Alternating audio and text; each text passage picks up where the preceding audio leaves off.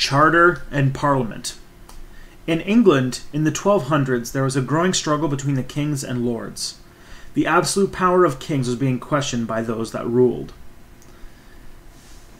King John of England, the youngest son of Henry II, was given to violent outbursts of temper.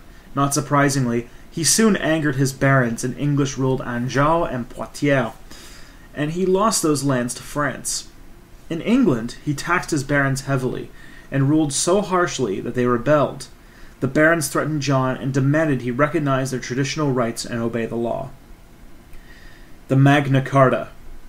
In 1215, the barons met King John in a meadow called Runnymede beside the Thames River.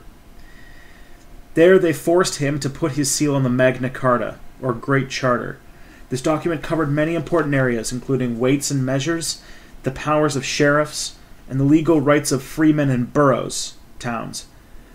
The king agreed to obey the laws himself, and he was not allowed to raise taxes without the agreement of his great council of nobles. No sooner had John agreed to the charter than he went back on his word. A civil war broke out, but John soon died, leaving the throne to his young son, who became Henry III. The charter was reissued, and in 1225 it became the law of England.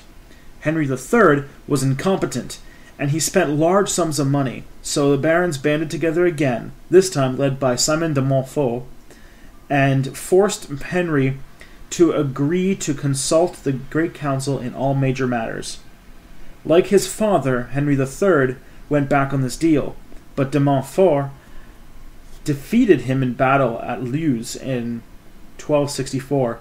Simon de Montfort and the council ruled England in Henry's name. The power of Parliament. In 1265, Simon de Montfort created a new parliament of two chambers, the House of Lords, which was previously the Great Council of Nobles and Bishops, and the House of Commons. The House of Commons was made up of 2 knights from every shire and 2 people, called burgesses, who represented each borough. Later, Edward I, a successful ruler, reformed England's law and administration. He created a model parliament which includes even more representatives from the country.